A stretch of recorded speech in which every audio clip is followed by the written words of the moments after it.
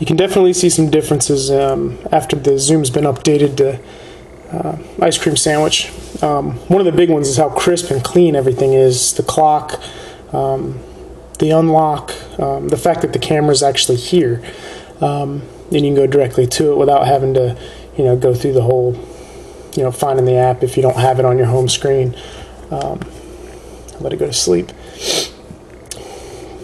After we unlock it, you can see that the Wi-Fi symbol actually looks like Wi-Fi now instead of whatever that funky symbol was before in Honeycomb.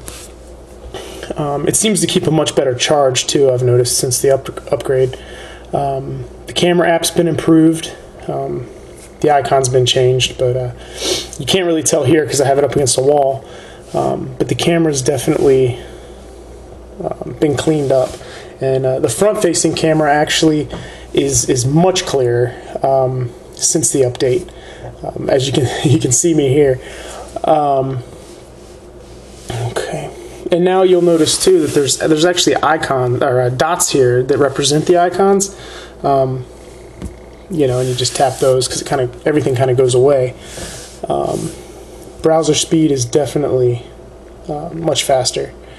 Of course, I'm all the way on the other side of the house, so my Wi-Fi is kind of slow, and I'm still connected from Vegas, from the airplane. Let me see, settings. You'll notice in the settings there's much more involved, one of which is data usage. Data usage is actually, shown by app. Excuse me. Instead of, the normal display, what it used to show. It would just show up, 4 or 5 different things. And you'll see Android OS takes like nothing. I watch a lot of movies. Okay, let's come over here. There's many differences, but we'll go ahead and just show here the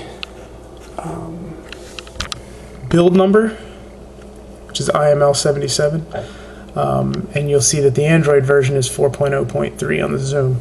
Now currently it's only the official update is only for the Wi-Fi Xoom in the US.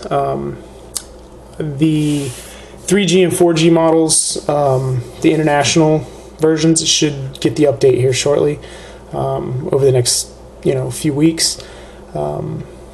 So that's it.